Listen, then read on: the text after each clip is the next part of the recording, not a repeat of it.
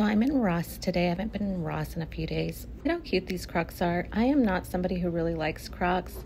Never owned a pair. Whenever I find cute ones that I might buy, they never have them in my size. I really like these Adidas, but I don't know if I would wear them. I was looking at these Vans for my daughter. Okay, let's go to makeup bags. So they have some really cute Juicy Couture makeup bags today. I saw similar ones at Burlington last week. These are really cute.